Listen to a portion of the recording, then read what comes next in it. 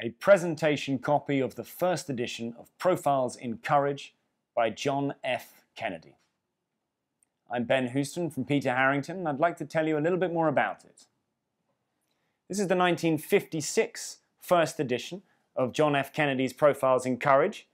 We can see here, if we flip to the title page, it was published in New York by Harper and Brothers. What sets this out as a first edition, if we flip to the verso here, we can see it's actually stated, the publisher has stated first edition just here. That's an interesting thing, a first edition in quite nice condition here.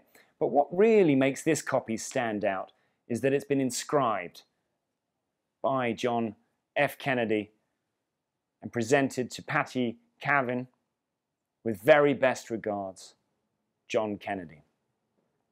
Kennedy is not an easy signature to acquire. Inscribed copies do not come up that often.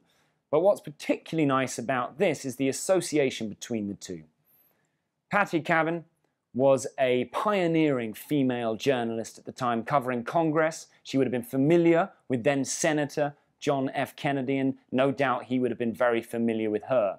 She went on to become the president of the Women's National Press Club at a time when the National Press Club would not allow women to enter.